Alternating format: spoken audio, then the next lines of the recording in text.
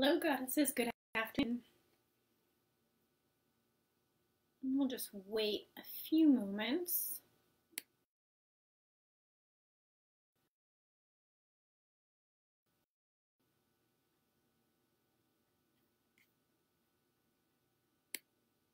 And I hope everybody is having a nice start to their weekend.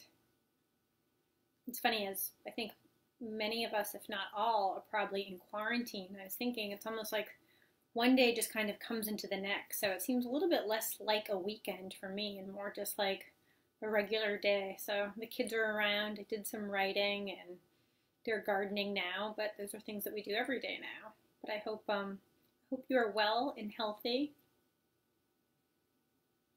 We'll just get started in just 1 minute.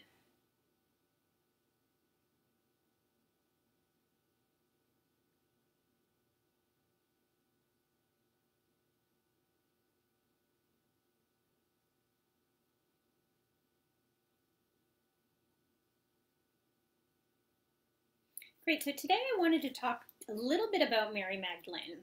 And some might not consider her a goddess, but she really has a lot of the attributes of a goddess that we would have. And it's interesting too, because when I originally scheduled this, when I was kind of laying out the goddesses that we were going to talk about, I didn't do this planned, but it's actually Easter weekend. So it's kind of interesting that we're talking about Mary Magdalene on Easter weekend as well too. So on Good Friday, Jesus was crucified, and then on Sunday, and Mary was with Jesus when he was crucified. On Sunday, she found the tomb empty, and then she was also the first to see him from his resurrection as well too. So although I didn't plan it serendipitously, the goddess had us discussing Mary Magdalene this weekend. So I think that's really interesting. So I'm going to talk about Mary Magdalene in relation to overcoming beliefs. And I also just wanted to point out, because out of all of the goddesses that we've talked about, she's probably the newest goddess for me. So I've been doing a lot of reading and research. And I also am going to post some great articles that I found online in case you guys are interested, because I'm really starting to find this fascinating. But I also just wanted to share some books too. So there's this book, The Meaning of Mary Magdalene by Cynthia Bourgoul, which is great, and I haven't quite finished this one yet. But then there's also this one, Mary Magdalene Revealed by Megan Watterson, and I've actually read this one twice. So these are both great books, so if you are interested in learning more about Mary, I highly recommend that you get them. And again, I'll put these in our group as well, along with some articles that I have found that have been really helpful to me to kind of understand her history and her influence.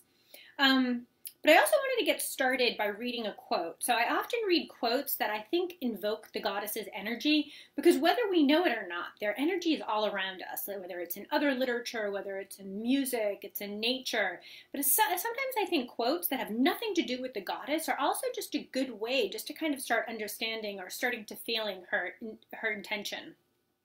So this one is from Marianne Williamson, and I'm sure if you guys are already probably familiar with it, but I did want to read it because it's just when I think of Mary Magdalene, this is the quote, the energy that comes to mind. So it's, our deepest fear is not that we are inadequate. Our deepest fear is that we are powerful beyond measure. It is our light, not our darkness, that most frightens us. We ask ourselves, who am I to be brilliant, gorgeous, talented, fabulous? Actually, who are you not to be? You are a child of God. Your playing small does not serve the world. So I'll add that quote to the group as well too, because I think it's something that it's good to refer back to, especially as we start talking about overcoming limiting beliefs. So to get started, maybe you can just get a comfortable seat if you're not already there. And I kind of just like to close your eyes and just start thinking, taking a moment, just kind of thinking about the goddess's energy. So in this case, Mary Magdalene. In the way when I think of her, it's like, imagine if you offered yourself encouragement on all of your endeavors, whether it be a relationship, a career, or a creative project. So you knew you brought the world a unique perspective that others would find valuable. And you knew that you were lovable and that you would make a terrific partner. And you had the skills and focus to tackle even the most ambiguous projects. And when you faced roadblocks on your journey, you understood that they weren't a reflection of your abilities, just simply obstacles to overcome and a chance to prove your resourcefulness. And since you were confident in your abilities, You'd be excited and eager to share your gifts with the world. So you'd be unstoppable. But unfortunately, we don't always offer ourselves this type of encouragement. In fact, sometimes we act more of a critic than an advocate to ourselves. So we carry these false or limiting beliefs telling us that we're not good enough. And these beliefs were formed early on. So many in the first 14 years of our life, whether it was with interactions with our parents or guardians, or maybe school-aged friends and just personal experiences. But over time, we've turned these interactions into beliefs that actually shape our reality. So some beliefs can be empowering, but others hold us back. So really, it's my intention this week that we can kind of connect with Mary Magdalene to dismantle our limiting beliefs and replace them with empowering ones that will enable us to pursue our dreams, live our lives to the fullest, and really share our gifts with the world. So that's really where I see Mary's energy and how we can tap into that. But first I wanted to talk a little bit about the goddess's story. So just the history of Mary Magdalene, which I think, like I said, I'm just starting to learn and just starting to scratch the surface, and I really find it fascinating. So I'll share some resources for you guys, but just to give an overview of just who she is and what she's done. So she's probably one of the most misunderstood goddesses, and in fact, many don't even consider her a goddess at all. However, she has many of the attributes that a goddess has and was worshipped as a goddess by her devotees. So for centuries, the Catholic Church had claimed that she was a prostitute, really downplaying her importance in Christianity. And she's also, even though she was mentioned by name in all 4 of the canonical Gospels, in another Gospel, she has an even larger role. So Mary Magdalene was one of the women who stayed with Jesus when he was crucified, and his male disciples had all run away. She was also there for the resurrection, and that's why she's actually often referred to as the Apostle of Apostles. So there are some schools of thought that believe Mary was Jesus' consort, like maybe his wife. In the Gospel of Philip, it's suggested that he had said that Jesus loved her most of all of the disciples, and that he often kissed her, and they think it's on the mouth. I think part of that text got blurred, but that's what people believe that it says. And the Gospel of Mary text, which both of the books that I had showed you guys talk about, was found in Egypt in 1896. And then from this body of work, we can infer that Mary had a better understanding of a lot of Jesus' original teachings than a lot of his male disciples. In the Gospel of Luke, it states that Jesus cast the 7 demons out of Mary Magdalene. Now that makes it sound like she had specific psychological impairments, but more likely it's the 7 demons are just egoic states that we all have, that we all need to dispel to spiritually awaken. So based on that research, it appears that Mary overcame these states. So like Jesus or the Buddha and other spiritual masters, that she was an enlightened human. So the goddess had to confront doubt of others both while she was alive as well as thousands of years after her death. So it wasn't until 2016 did Pope Francis actually declare a feast day for Mary, which is on June 22nd, which put her on equal footing as her male apostles. So throughout her life, Mary believed in her own possession of the truth, and she was confident in her understanding of Jesus' teachings. Like, though her male counterparts often tried to downplay her importance, she never played small to be more well-received. And in fact, she played so big that her importance had actually been de-emphasized for thousands of years. But as we know, the truth always starts to come out, and I think that's why we're starting to see more books and more information on her. But I think we can look to Mary Magdalene to help us dispel our limiting beliefs. So sometimes our beliefs don't come from others not believing that we're worthy or not, but it actually comes from ourselves. And they get really ingrained. So we're going to look a little bit to see where we got them and how we can gain the confidence to be in our to be on our way in our divine path. So that's really a little bit about the history. So if anybody has any questions right now, you can type them in and I'll try to answer them. So let's talk about her a little bit in modern society. So one of the things that I often think about is that, we often scroll through social media, or we compare ourselves to friends and others, and we can feel like we're not measuring up. Or we can see the success of others in areas that we want to be, and we assume that it's all been done before, that there's no point in even trying. So we can tell ourselves things like, I'm too old to do that, or I'm too inexperienced, or no one's ever going to love me. So these are things that we kind of tell ourselves, even if we don't tell ourselves so explicitly. we can have these thoughts, whether I'm not attractive enough or I'm not smart enough, and these thoughts just keep us from playing small. And they prevent us from achieving the things that we the most desire, whether it's a healthy relationship or a successful career or being financially secure, because they keep us from playing small so that we don't risk failure or disappointment. And unfortunately, many beliefs have been planted in our belief system from a very young age. So like either by parents who didn't know any better or had their own issues, or sometimes kids whom we interacted with who clearly wouldn't know any better. But it's really, I think, our job as goddesses to begin to recognize these limiting beliefs for what they are, which are lies, or I think if you're familiar with the Course in Miracles, they call it the tiny mad ideas, ideas that our ego tells us. And we can begin to dismantle them and reinforce more empowering, positive beliefs. So the first thing to do is to recognize them. So if we consider we've had these for so long, it can almost seem like second nature. And it's really our small self, our ego, that's just telling us these things. And she's doing it to protect us, our ego, but it's really just making us not be able to achieve the things that we want to achieve. So it's really no way to live. So what we're going to try to do is identify those beliefs and then come up with new empowering ones. So just like Mary Magdalene had to remain confident in herself, in like her understanding of the teachings, in her relationship with Jesus, whatever that may be, I don't know, despite what everyone else had said, we also need to cultivate that same level of confidence in ourselves. So we're always going to have critics, but we're often the biggest critic. So it's our ego just telling us that we're not good enough. There was a talk that I was listening to by Gabby Bernstein, so some of you guys may know her by, she also teaches A Course in Miracles. She has a bunch of different books, but it was a talk that she was listening to, and someone had asked her, does the ego ever stop talking? And that's really the voice that gives us our limiting beliefs. And she said, no, but eventually you stop believing it. I love that because it really gets to that this is our lifelong practice.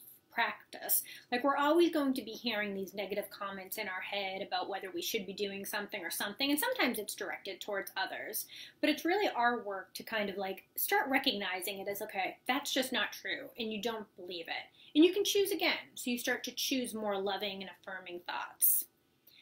So you also might be thinking now too, well, how do I know the difference between, the ego or like my goddess self? And, if you're hearing different things, like maybe your goddess self is trying to protect you, but there's a few ways. So the ego speaks really loudly, and your higher self will speak really softly. So they don't fight, your higher self won't fight for airtime. So you can start to hear your higher self through meditation. And also the ego is really urgent. She wants her point made now, where the higher self is patient. The ego is also very judging, where the higher self is encouraging. So with practice, you can start to kind of hear where your ideas are coming from, and you can choose to ignore the ones that are no longer empowering. So that's really, again, what we're going to try to do here. So I was just going to talk a little bit about limiting beliefs and my life, just to kind of get an idea. Maybe it would be helpful as you start to consider how they show up in your own life. And I started to notice that sometimes they're a little bit easier to identify looking in hindsight. So now, I can look back at my younger days and like I can see that I had ideas like, well, I wasn't likable enough, which prevented me from wanting to expand my friendships, or believing that I wasn't lovable enough, which caused me to stay in relationships for longer than I should have because I feared being alone, or believing that I didn't really have anything compelling to say, which prevented me from sharing my ideas. So these are things that I've told myself, and I have played small and just kind of went by the book about what I should be doing and never really put myself out there. But then sometime in my 30s, and I began to feel that I wasn't really living up to my potential. So I played it safe for so much of my life that I felt that I wasn't living my truth anymore. And there was more in my life that I wanted to be doing. So I really started at that point to start identifying some of the beliefs. And some of them were from when I was younger, like the ones I had mentioned. But then some I picked up along the way, like I'm no longer desirable, or I'm too old to start a new career, or I don't have enough experience, or people won't take me seriously. So those are some of the beliefs that I've been working to dismantle. Because then at 39 years old, with 2 kids, I decided to stop listening to those beliefs. And I got divorced at 43, I left a well-paying corporate job shortly after that, and I started dismantling some of these beliefs and replacing them with like new empowering beliefs. So now it's more like I'm healthy and active and I embrace my sexuality and I'm exactly the age I need to be to do the things that I want. My life is my experience. And people will benefit from the things that I have to say. And I know this may sound kind of rote to really start identifying them and start replacing them with the newer beliefs, but it's really the only way that we can go about doing it. But really first is observation. So it's not like we can just do this once, like identify them, replace them, and then it's all done. This is something that we have to do all the time, so every single day. So I'm going to upload a worksheet as well too to get you to start thinking about maybe limiting beliefs that have held you back. And then for each limiting belief, you're going to create a more empowering belief. So basically not believing that belief anymore. And it can be done. So the last several years, I've really had to redefine all of my beliefs so I could live the way that I feel like I've been called to live. And since I've started doing that, I really feel like I have been rewarded greatly. I finally have attracted a relationship that is much healthier than the relationships I've been in the past, and I'm doing something that I really love and enjoy. And I also feel like it's been setting a good example for my children as well, just showing them that we don't need to play small or we don't need to play in boxes. So this week, it's my intent that we can connect with Mary Magdalene to start noticing and shaking off our limiting beliefs so we can invoke our inner goddess. Because when we're free from those tiny mad ideas that the small self tells us, we have the power to own our story, share our wisdom, and shine our light. So, as I mentioned, I'm going to update the workbook with just some ways that you can start identifying and replacing your beliefs. And meditation is really important too. And I know I say that for all of the goddesses, but it really does give us a way when we have a regular meditation practice. It just gets us in the habit of we can observe our thoughts as they're going through, but we don't fuse with them or we don't attach ourselves to them. So it gives us a little bit of distance between what we're thinking and how we're feeling. And if we notice that we're having a disempowering thought, we can simply choose not to engage with it. We can choose another thought. So I think meditation is going to be super important working with this goddess. So I'll probably schedule a couple more meditation practices that we can do together as well, because I find those helpful. So you guys can be on the lookout for the books. I will give you guys information about the books as well as some articles online that I have found. The Limiting Beliefs Mary Magdalene worksheet that I'll upload. And I'm going to add some additional goddess group meditations that we can do together this week. So, and that's it. So let me just see, Turkin, you just asked a question. You have a hard time being aware of them most of the time, and that's why I ignore this practice most of the time. Is there any tips we can work on them more effectively? Yes, it is, and it's funny, I don't know if you joined, actually, I said sometimes they're easier to notice in hindsight. Like if you look back like 10, 15 years, you can be like, oh yeah, like I thought that, but now that I can see clearly. It is hard to do them in the present, and I think that's where meditation comes in so much, is identifying them, but also whenever we're judging ourselves or being critical, that's generally a limiting belief as well too. So, if we think of the way that our ego talks to us or our higher self. So our higher self is going to be encouraging and the ego is going to be like the one like, oh, well, you're sure you can do that? So it's also anytime that you feel that you're judging yourself or you're just being critical of yourself, that's what you kind of have to look at. And it also helps to think back too, like where did those ideas come from?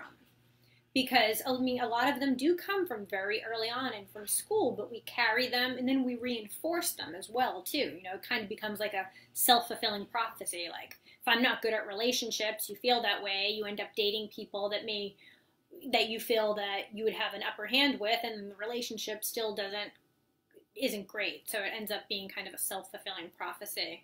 But it's a good question, and yeah, I understand. So I'll try to come up with some ideas as well too throughout the week about how we can better identify our limiting beliefs.